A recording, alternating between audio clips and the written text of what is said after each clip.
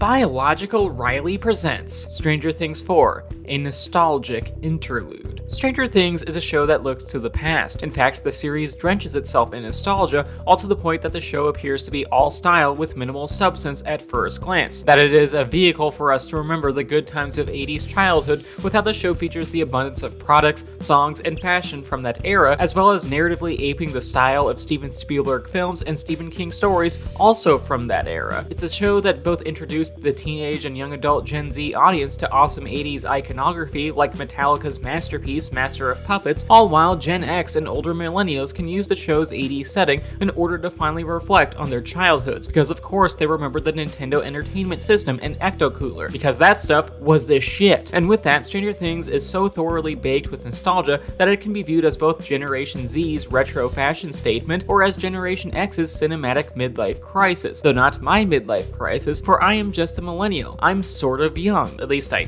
think I am. I'm not really that old. I'm just 32 and my knees hurt. No, I'm fine.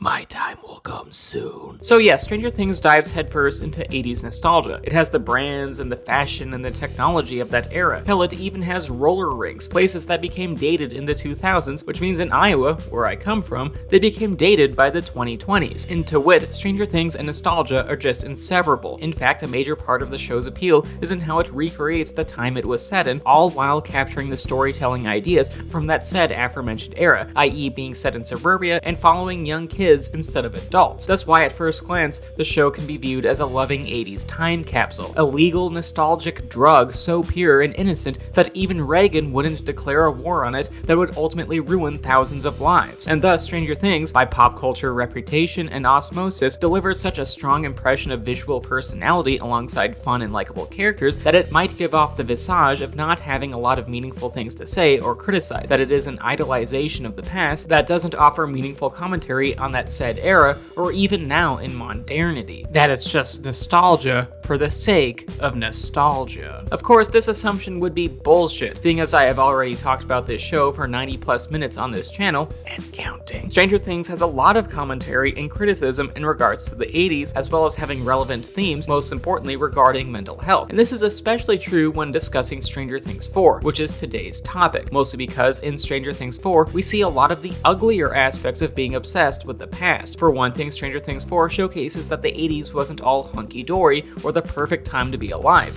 which no fucking shit. In fact, the show portrays a society that wasn't all that accepting of queer identity, there was a toxic political environment, the mentally ill weren't treated with all that much compassion, though to be fair, we the mentally ill still aren't treated all that well, but baby steps I guess, and there were moral panics surrounding Dungeons and Dragons and heavy metal, because of course metalheads like myself are just so dangerous to our society. We are so damn scary, even though we are as much of a threat as a giant teddy bear stuffed with cotton candy, but I digress. The point here is that with Stranger Things 4, the show delved into the less savory aspects of its setting. It went beyond being a mere injection of nostalgia. Furthermore, Stranger Things 4's nostalgic inclinations helps the show leave an emotional impact on the viewer. See, the clear embracement of 80s memorabilia and iconography are what originally draws the viewer into Stranger Things as a series and its world, while other than Millie Bobby Brown intensely staring a hole into the depths of my dark soul, because MBB sees all. Yet the nostalgia, as well as Eleven's death glare, ultimately are not why the audience has stuck with the show over the years. If anything, there is more to Stranger Things' appeal than just that. While sure, the series penchant for its callbacks to various products, fashions, and that era's storytelling and genre tropes have a certain charm in and of themselves, Stranger Things' most important narrative and thematic feature is that it established an emotional connection with the audience, which was something that was abundantly clear with Season 4. A season that scored a direct hit on audiences as if it were James Cameron playing Battleship. Because James Cameron loves water and sinking boats. It's a strange fetish,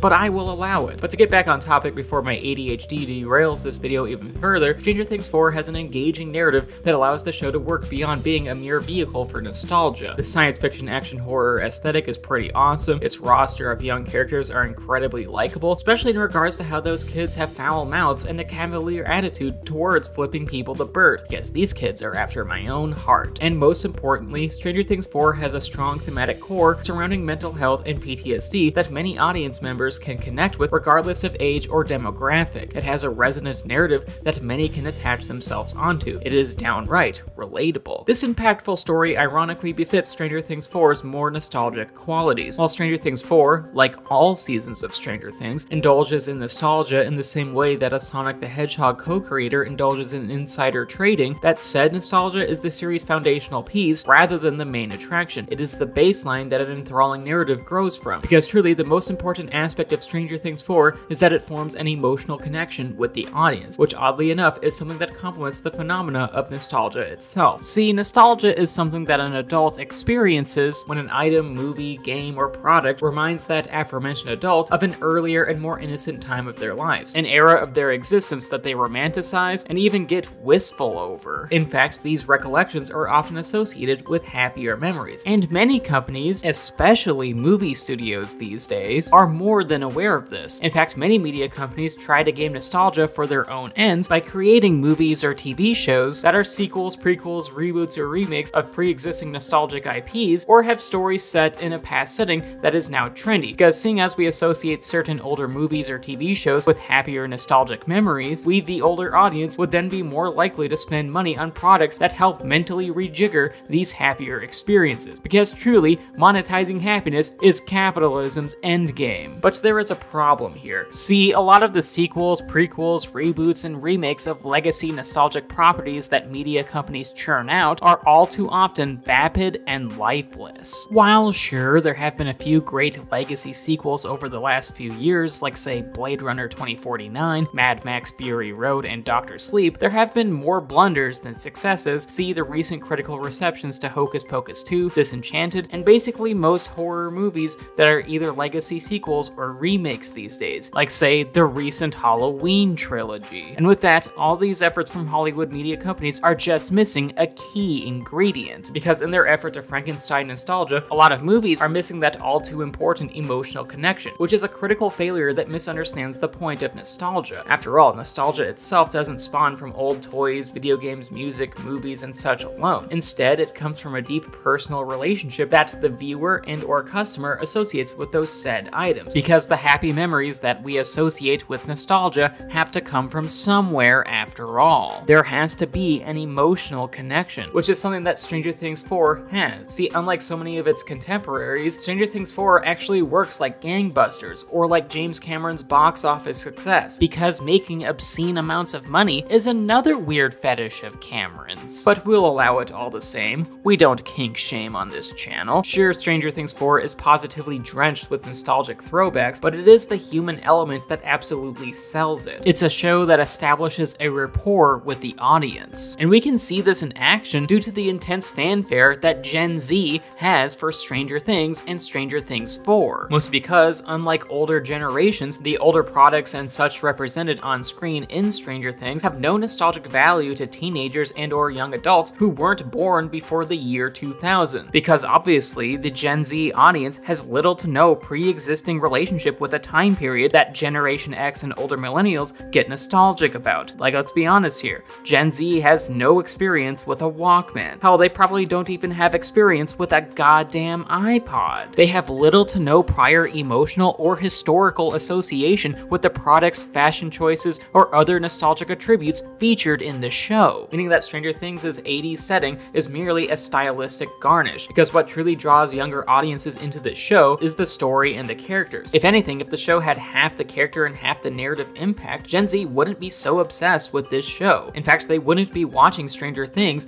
in the numbers that they do, and they definitely wouldn't be the reason that Kate Bush's Running Up That Hill and Metallica's Master of Puppets became top streaming hits decades after they originally released, as well as the more recent song Mary on a Cross by Ghost, which was merely featured in a viral fan-made Stranger Things TikTok video that even caused the song to chart on Billboard. Because now, oddly enough, we can associate Stranger Things with Ghost. Though of course, quick aside, I will always support any effort to make Ghost go viral, because of course I'm a big fan of the tongue-in-cheek Satan band. I mean, how could I not? It has the anti-pope. And regardless whether or not a given song was in a show or on TikTok, Gen Z now have an emotional connection with these songs, and and other nostalgic throwbacks due to the show, which is something that doesn't happen in a vacuum. That sort of thing only occurs when a creative team puts in the work to create something that ultimately forms a deep bond with the audience, something like Stranger Things 4, because ultimately Stranger Things 4 is stylized like an 80s throwback, but underneath the surface, the narrative has a lot of layer and meaning. There's more to the show than just references to past products and fashion trends. It instead establishes an emotional connection with the viewer, which is unironically the perfect embodiment of nostalgia. And with that, that was the video. I hope you enjoyed it. Please leave a like rating, share, subscribe, ring the bell, and leave a comment telling me what you think of Stranger Things 4 and this essay. Also, please consider checking out my Patreon page. $1 a month gets you onto this credit sequence, and $5 a month allows you to make quick review requests. The link to my Patreon is in the description. And speaking of Patreon, I just want to thank my patrons, particularly my high tier ones in Samantha Devlin, Mom, and Morgan. Thank you so much for supporting what I do. Love y'all.